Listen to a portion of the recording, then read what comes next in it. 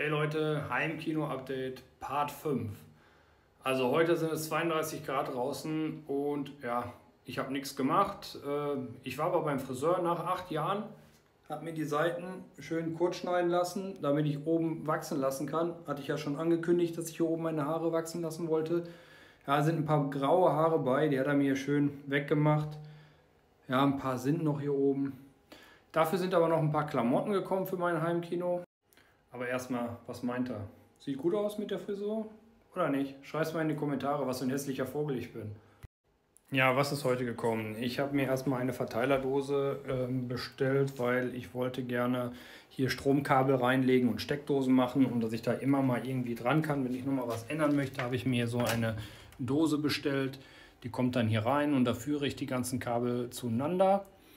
Und ich hatte ja schon gesagt, ich brauche auch hier irgendwie eine Kabeldurchführung von der einen Seite zur anderen.